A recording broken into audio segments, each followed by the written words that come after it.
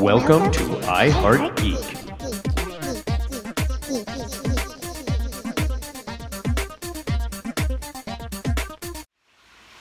Hey everyone, PB&Jason here, coming at you from Casa del Villa del PB&Jason. Wanted to share with you a reaction to something I watched last night.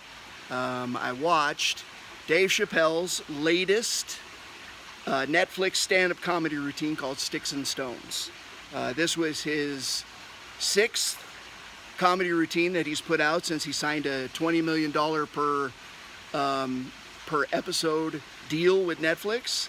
And as you might expect, coming from someone with the reputation of Dave Chappelle, there is a lot of talk going on, both positive and negative.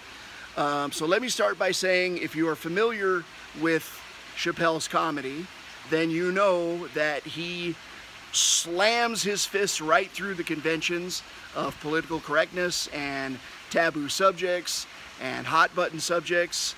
He spares no one and nothing the ire of his comedic wrath. If you are easily offended by certain hot button subjects, then I would not recommend this or really any of his stand-up routines, because pretty much being offensive is second nature to him. But coupled with that, he's very provocative, incredibly intelligent, and absolutely hysterical, in my opinion. He has a mind that reminds me very much of the way George Carlin did comedy, and how he tackles political subjects, taboo social subjects, you know, norms that are considered untouchable or untalkaboutable. He is not afraid to talk about it or joke about it. So, Netflix, Dave Chappelle, Sticks and Stones. If you are into Dave Chappelle, check it out. And stay and watch it all the way to the end, because there is an epilogue section at the end that is totally worth your time. So let's get down to business. If you are watching this video right here, take your little finger and go down and push the subscribe and like buttons on our YouTube channel, as we are working very hard to continue to put out new video content with our lovely ugly mugs to try to entertain you.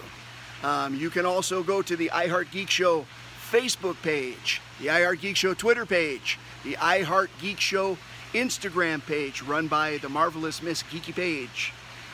Most importantly though, go to www.iheartgeekshow.com. Something about we paid whatever, yada yada. We paid extra for it. So until next time, I am PB&Jason, and always remember, anything you love can be geek, and keep on geeking on. You've been listening to iHeartGeek. Our Twitter account is @iHeartGeekShow. Hope you enjoyed the show.